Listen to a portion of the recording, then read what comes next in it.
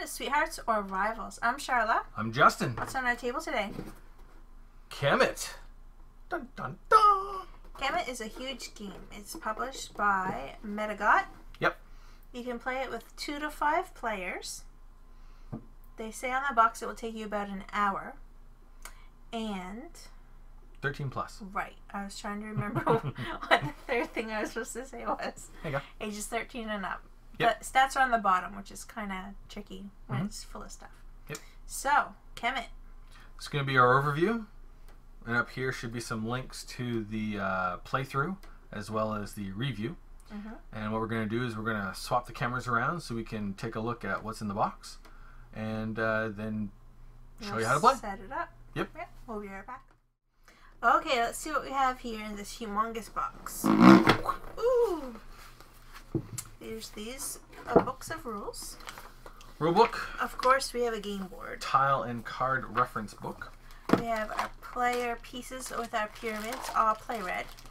I'll play green. Yeah, we can There is leave also black, blue, yellow, and blue. Yep. But we'll just leave those in there. We don't need them. Nope. Then we have our Mega Monsters. Mega Monsters! That's not the correct term. No. That's just what I call them. Yep. And then there's a whole bags and bags and bags of cards and tiles and little punches for chicks. And is that it? We also else have am I a set missing? of player cards in our color, so yellow and red, green. And Or player red boards and in green. our color. Which I can't remember how you figure it out. That should be her. Look, it's a nice lady. There you go. A lot How you of them figure it are out ladies. is you look at the pieces of your figurines, because each of the player pieces is different. Mine are the spear-wielding hawk guys. Well, obviously that's that. There you go. Spear-wielding hawk guys. And I'm probably this one. I don't know, can't see your pieces. Oh. They are spear-wielding I think they're alligator guys. crocodile people. Yeah. These There you go. blue people, I guess. There you go. But that doesn't matter. I can have this Doesn't one if really. I want it. If you really want. I'm having this one because it's a girl. Okay. But I'm playing red because it's the prettier color. There you go. So everyone can say, hey, you mixed up your player pieces to your player board. That's how I roll. They would be correct. Yeah, I'm okay with that. Yep. Alright, so now that you've seen what's in the box, we're going to set it up. We'll be right back. Yep.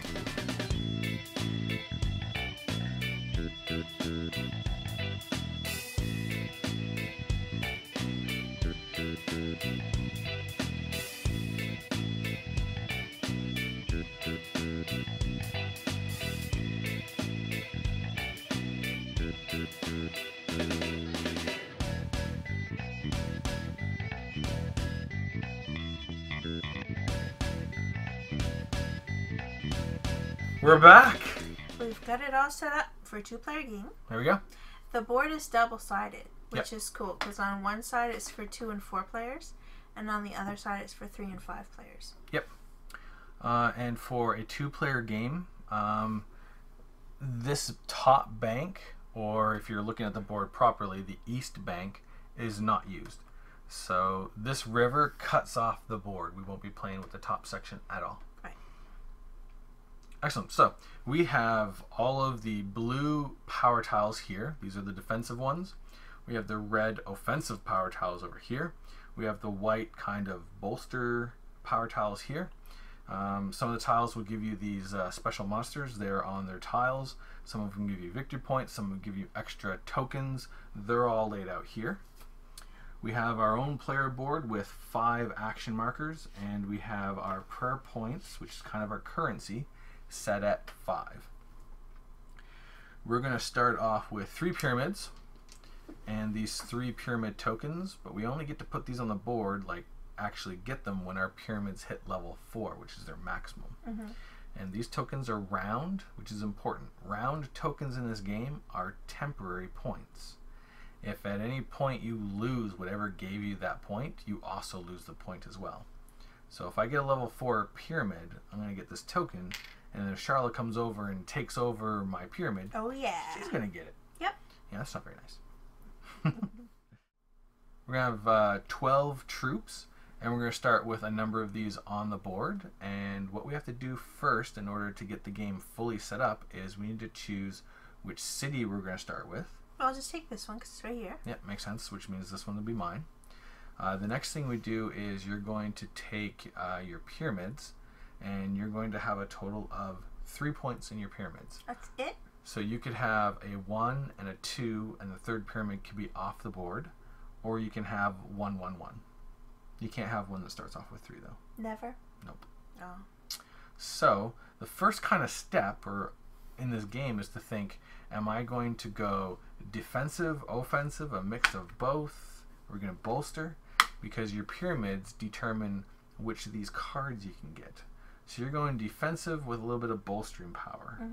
I am also going to go bolstering, but I'm going to go bolstering at level 2, and then maybe I'll go offensive level 1. Haha! Now out of our 12 units, we're going to take a total of 10, which means there's going to be 2 of them left behind, and we get to put them in our city. You can never have more than 5 troops on the same spot together. There, I got my 5. Wait a minute. 1, 2, 3, 4, 5, 6, 7, 8. Oh, that's right. There we go. And there. Just getting my numbers of troops mixed up. Each player is going to have a deck of cards. These aren't shuffled. These are going to determine battles, so there's no die rolling. So those aren't shuffled, they're just placed there. And I believe we are ready to go. Nope, we're almost ready to go. We get 1 divine intervention card each. Thanks. Now we're ready to go. Okay. And what we do first is we shake this. See, it's not whoever was last, in Egypt or something? I don't think so. No. Okay. There. The game is now set up for a 2-player game. Does that mean I go first? Yep. That's tricky. Aha! Kemet is an area control war game, which uses a lot of very unique, almost Euro-style mechanisms in order to move that war game, machine. Which is a very interesting, unique blend. What you're trying to do in Kemet is you're trying to get to 8 victory points at the end of a day phase before anyone else gets 8 victory points. What happens if we both get 8 victory points at the same time on the same day phase? Well, if that happens and there's a tie, the game still ends, and the tie is broken by how many of those victory points are from battle. So battle is important. Yes, in this game, absolutely. It's definitely a strong war game. If there's still a tie, whoever went first in the previous day phase is then the winner. Do they mean the day phase that just ended, or do you have to remember the previous of that? Must be the one that just ended. Thank goodness, because you might not remember. Because that would just be silly. So that's how you break ties. If you want a longer game, you can play till 10, which also means if you wanted to play even longer, you could go higher. But officially, the game says 8 points or 10. In order to get victory points, how do you do that? Well, there's a few different ways. You can get victory points temporarily if you own one of these temples. And you can also, if you upgrade your pyramids to level 4, you get one of these victory points. And you can tell that they're temporary because they're circles. And what they mean by temporary is if Charlotte brings her pyramid to level 4 and gets one of these temporary victory points, and then I move in and take over that spot, she's lost control of that pyramid and I get the point. Or Justin can get his temple to level 4 and I can go into his spot and they get his point. That's correct. Which is the better way. Sure. The same thing with the temples. If you're controlling a temple spot and then someone comes in and takes it over and moves you out, then I have to give him my point. Yep. So that's why the circular victory points are circles, are temporary because they can shift around. However, there's ways of getting permanent victory points, and the ways to do that is if you have 2 temples under your control at the end of a round, you're going to get 1 permanent victory point. That's awesome. Yep. And there's also permanent ones on here too, the yellow squares. Yep. Now it's interesting because there's a yellow permanent victory point in the white, the red, and the blue. So if I bought this one in the white, I can't buy this one in the red. You can't have duplicate tiles. So it's important. But there is one up there if you get the lion-shaped creature. The Sphinx? Right. Yep. There's a point up there too. Yeah. And that's different than the other ones, so you can still get that one and one of those. Yeah. So that's a permanent victory point. And then, of course, the big way to get the victory points that are permanent is by being the attacker and winning a battle.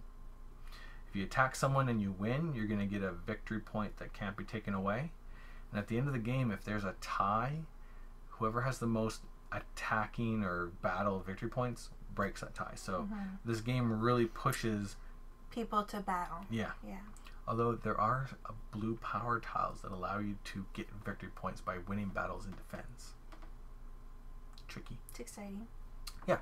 So that's how you get the victory points. That's what you're going to want to do for winning. How you play Kemet is with turn order. You're going to start with a night phase. Alright, in the night phase, the first thing that's going to happen is you're going to get 2 prayer points, which means this is just going to go up 2. Prayer points are kind of like your currency. It's what you use to spend to buy tiles, improve your pyramids, get more troops on the board.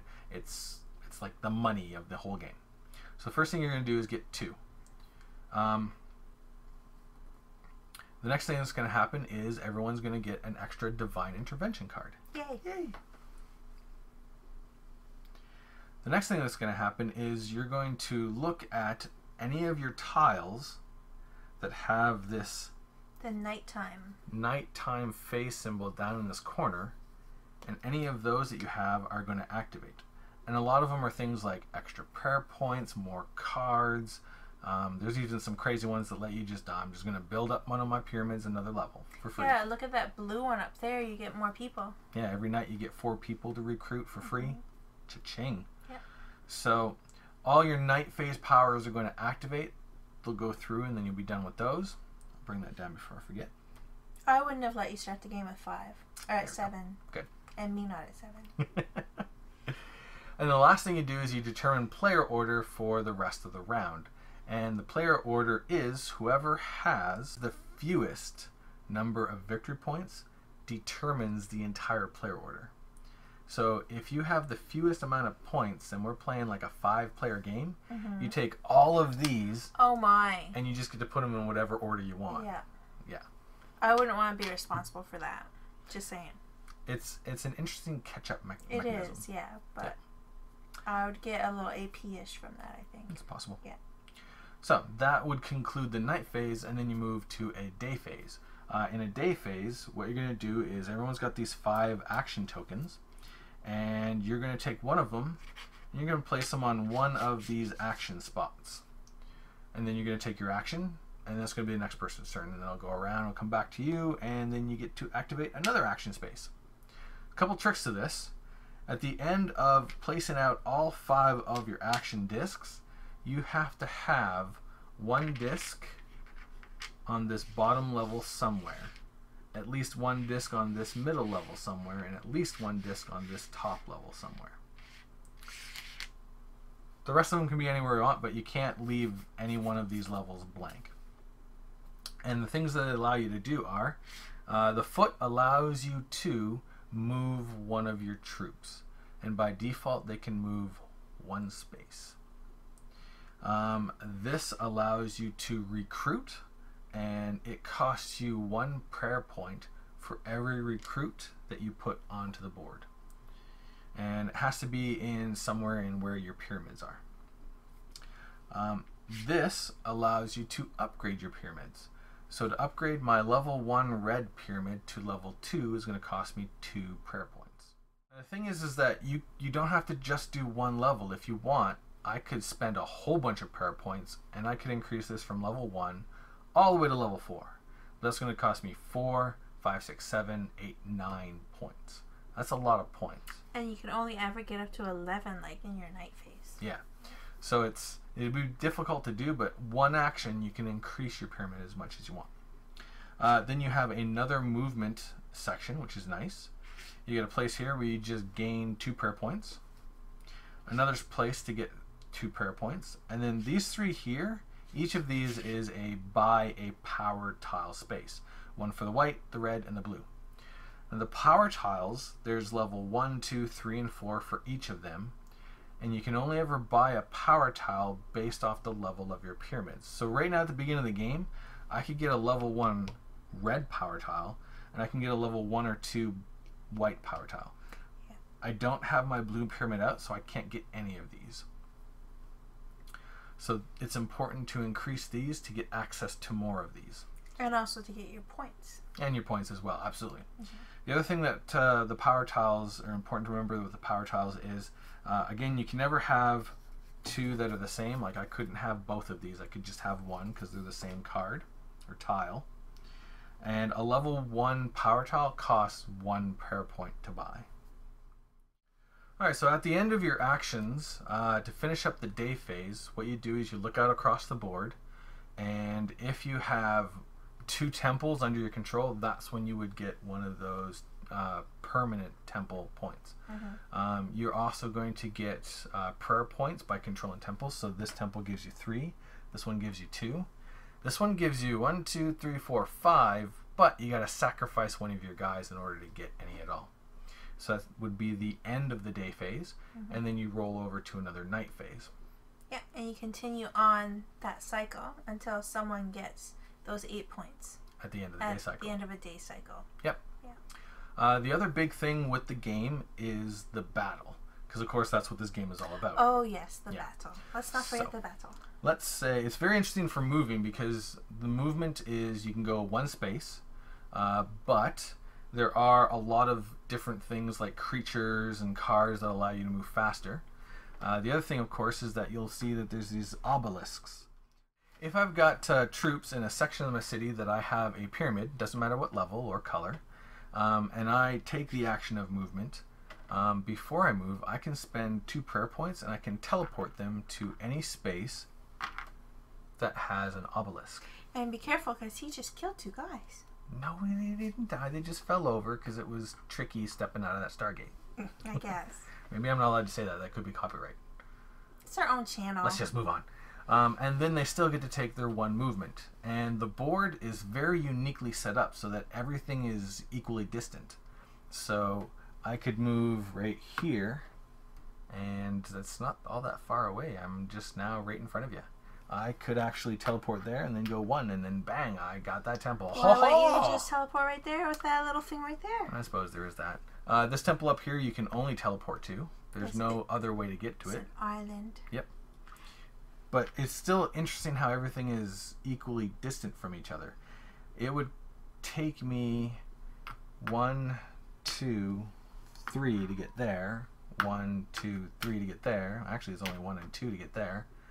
It just, everything, there's these like long distance areas, and it makes it so that there's not really any kind of long distance buffer. Right.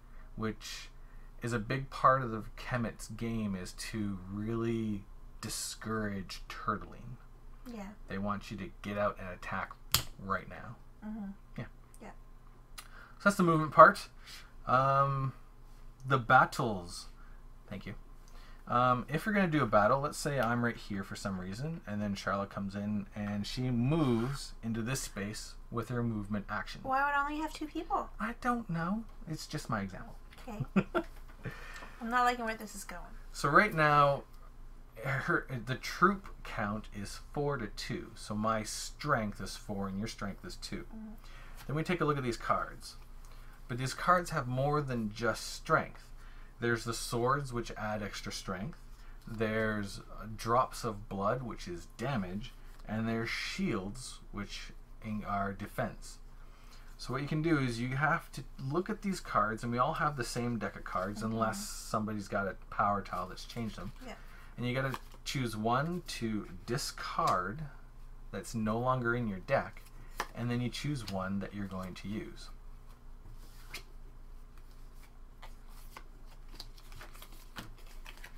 And at this point, if you have a divine intervention card that helps you in battle or defense or something like that, you can hide it under here and surprise your opponent. Yeah, it's tricky.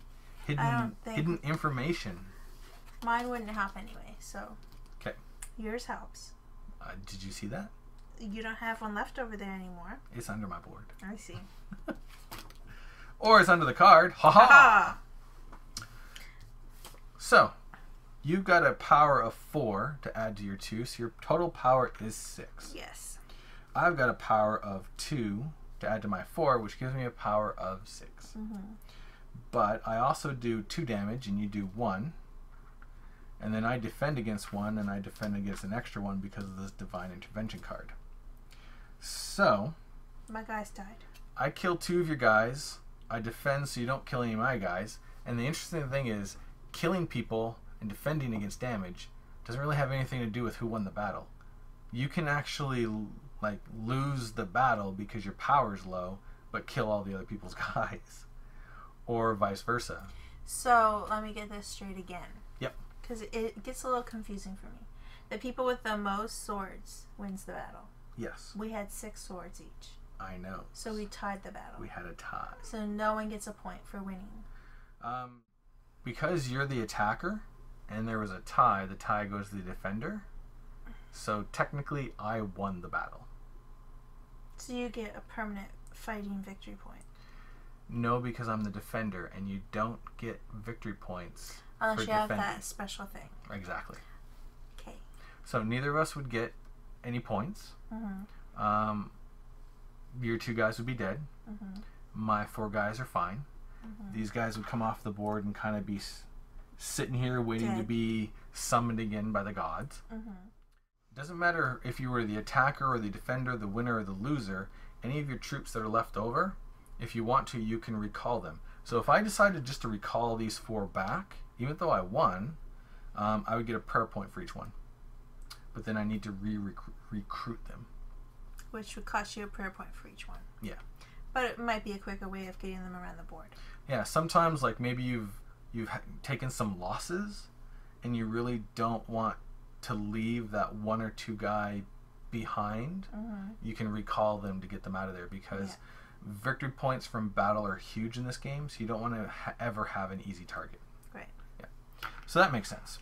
Yeah. And then once you run out of your cards here, your fighting cards, you get to pick them all back up again. Yes. So in the instance that Justin showed of me coming in with 2 people, maybe I just did that because it was my last 2 cards and I wanted all my cards back for the next battle or something. True. Maybe. I don't know why I would ever attack you. It just that would just be silly. That was just me. Yeah.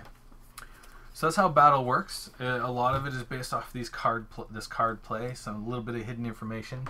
Me going, look over there, and then taking my Divine Intervention card and slipping under when you don't see. Right. Yeah. And that is the game of Kemet. Another big part of this game is all of this right here. Yeah. All of these power tiles, because they all do lots of different cool crazy things. Cool things. Yeah. So in order for you to get like a real sense of what this game is about, you're gonna have to watch a playthrough of us actually playing with these different tiles and getting to know them and synergizing them. Yeah. Sorry, I cut you off. What were you gonna say? No, I was just gonna say I think we're gonna do the playthrough now. Absolutely. And then we'll see you in the next video. Yep. Thanks for watching. Thanks for watching.